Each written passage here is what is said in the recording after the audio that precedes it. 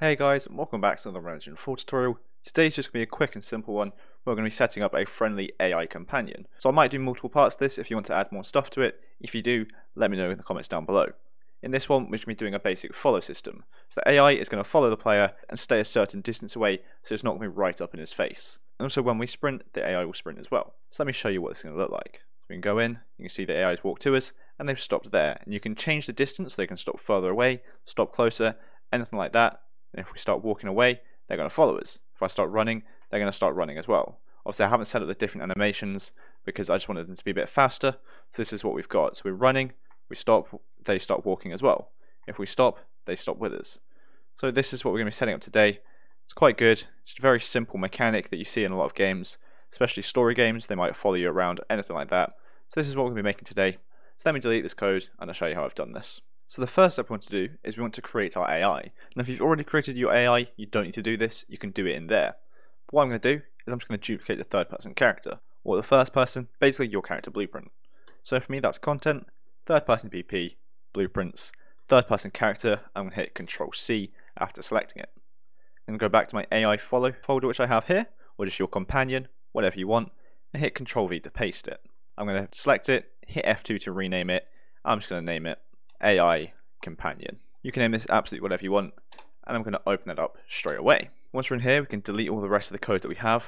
Don't worry if you don't have some of this, these are from previous tutorials, but we're going to delete all this code, and I'll also delete the other stuff in the viewport which I don't need, for example the camera and all that good stuff there. As all we need here is just the AI itself, and the reason we did it from the character blueprint is so we can include the character movement in here like so. So once you've done that, we're going to go back to the event graph, and we're just going to find some empty space, right click and get event begin play. Out of this we're going to cast to our character. For me that's the third person character, but for you this could be third, first, or whatever you've named it, but this is essentially the character that you want the AI to follow. So for me that's the third person, and the object is obviously going to be get player character.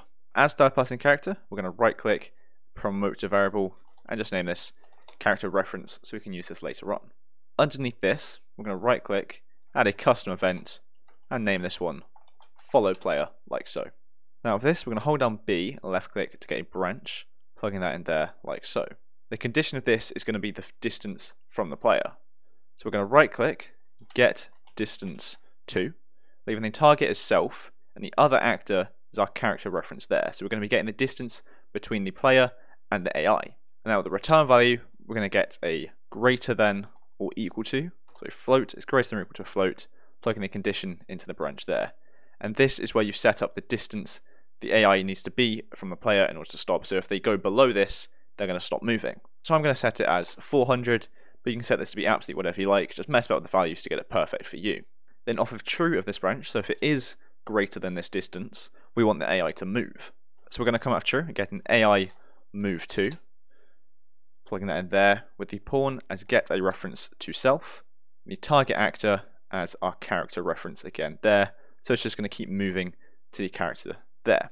We're going to select all this, hit Ctrl C, Ctrl V to duplicate it, plugging that one into the false now, and now the target actor isn't going to be the character reference, it's again going to be get a reference to self. And so what this one is going to do is it's just going to stop it. So if the AI is far enough away, it's going to move to the player, and if they're close enough, it's just going to move to itself, i.e. stop the movement. Then what we need to do after this is hold down D, left click to get a delay, with the duration as 0.1 or 0.2, anything like this is just how quickly it's going to check. And then we'll plug that into just the execution of the AI move to. So not on success or on fail, just out of the top one, as we want to be doing it constantly. Actually I'll up the duration to 0.2, and I'll complete it, I'll call function follow player. So this delay is essentially just going to be checking, so we're constantly checking to see how far away the AI is from the player, so that we can then stop moving it when we need to. Now we could use box collisions and stuff like that instead, so that when the AI enters the box collision it stops. However, that can then mess up a lot of other stuff later on and confuse it for you, i.e. that will then also increase the player's collision or the AI's collision, stuff like that. So this way it's just a bit simpler and helps you understand stuff later on and makes it easier for you then. So I hope that makes sense. Again, obviously you can use a sphere collision if you'd like, but this is the way I'm doing it. I think it's slightly more efficient. So once we've done that, we're going to go back off event begin play and just call function follow player. So then when we start the game, it's going to start following the player. So what you could do is just have this off a button event instead, to then call the function follow player, and here have a branch. So actually I'll do that as well, just in case you don't know what I mean. So now we're going to set it up so that you can choose when and when it shouldn't follow the player. So in between the custom event and the first branch, we're going to hold down B, left click to get another branch, plug in a true into that branch, false into nothing. I'm going to create a variable, so hit plus variable there, and I'm going to name this one follow player question mark. Compile, and I'll leave it as false by default. And that's all we need to do in there. I'm going to compile, save. If we minimize, open up our character blueprint again, so it's third person BP for me. What I'm going to do is now just right click and get a one keyboard event, or this can be anything you want, but I just want it to be when I press 1, it starts following. Actually, I'll have it as 1 toggles it on and off. So out of the 1, I'll get a flip flop. A is going to be a reference to our character. So A is going to be following it. So what we're going to do as well is right click, get event begin play.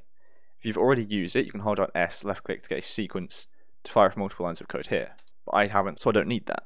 Out of this, we're going to get all actors of class, with the actor class being our AI companion that we have here.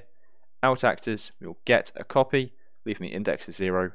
And the output, we're going to right click, promote a variable, and call this companion reference, like so. So the same way we did a character reference, now we're doing a companion reference. Then back to this flip flop here, we're going to get that companion ref, and out of this, we're going to set follow player to true. Plugging that in A, and ticking it so it's true. And then what I'll do is I'll duplicate the set, plug it into B, and then we'll untick it so it's false. So when we press 1, we're going to toggle on and off the following of the player from the AI. So this will work perfectly. So now what we're also going to do is set it up so that when we sprint, the AI sprints as well. So just underneath this code, still in the character blueprint, what we're going to want to do is right click, get a left shift event, or this comes off of your sprinting code you already have. So I'm just going to create a basic sprint code now. If you already have it, go off of that. Off of pressed, I'm going to get the character movement obviously, and set max walk speed. Again, this is just setting up my sprinting first of all. Duplicate that down there off of released. And what I'm going to do is have it so we go to 1200 when we're sprinting, and back to the default of 600 when we're not. Now what I'm going to do is get the companion reference there. Out of this, I'm going to get character movement, like so. And out of this, I'm going to set max walk speed again, plugging that to the top one here. Now what I want to do is I want to have it a little bit slower. So I'm going to set this to be 1100. So the AI is slightly slower than the player. Now you don't need to do that, but it does help it a little bit. It just looks a little bit better, especially from the testing I did earlier. I found this to be better. I'll duplicate this again, plugging out of there, the targets into the character movement, the speed as 500. So again, it's just a little bit slower. Compile and save that, and this is the code done.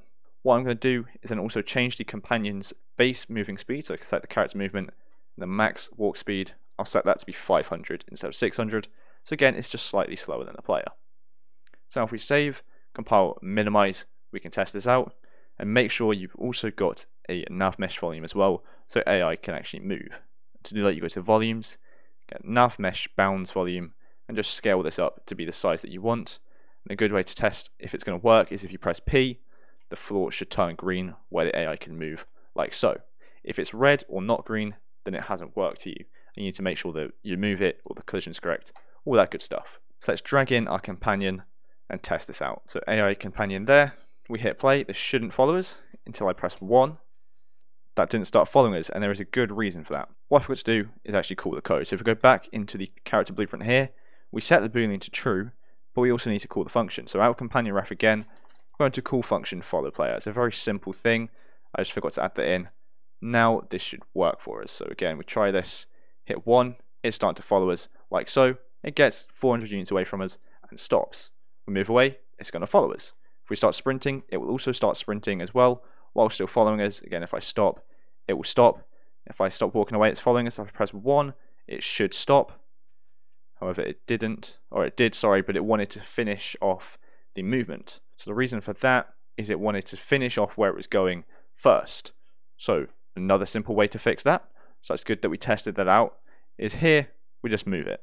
So we're going to come off AI companion again, or companion reference, sorry, and get an AI move to. Actually, no, we won't do that. We'll go into the companion here, we'll right click and add a custom event, name this stop movements, plugging that into this bottom AI move to there, which is the one we set up to stop the movement.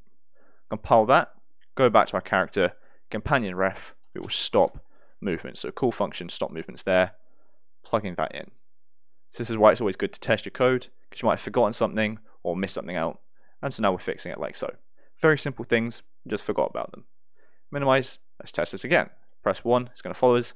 Press 1, it stops following us, so that works perfectly. Press 1, it's going to follow us. When it reaches us, it will stop at the right distance. We follow, it follows. We run, it also runs. Again, if I press 1, it stops following us. So this works perfectly. Again, this is just a basic friendly AI companion follow code. And if you want more videos like this on a friendly AI companion, let me know in the comments down below what you'd like to see, and I can hopefully get around to doing them soon. So again, I think that'll be it for this video. So we've done everything we want to do. We set it up so we can toggle on and off the AI following us, and it will follow us to a certain distance away from us, and it will stop. And if we walk away, it will walk with us. If we run, it will run with us. Again, we can toggle it on and off like so. So thanks so much for watching. I hope you enjoyed and I hope you found it helpful. And if you did, make sure to like and subscribe down below. So thanks so much for watching, and I'll see you in the next one.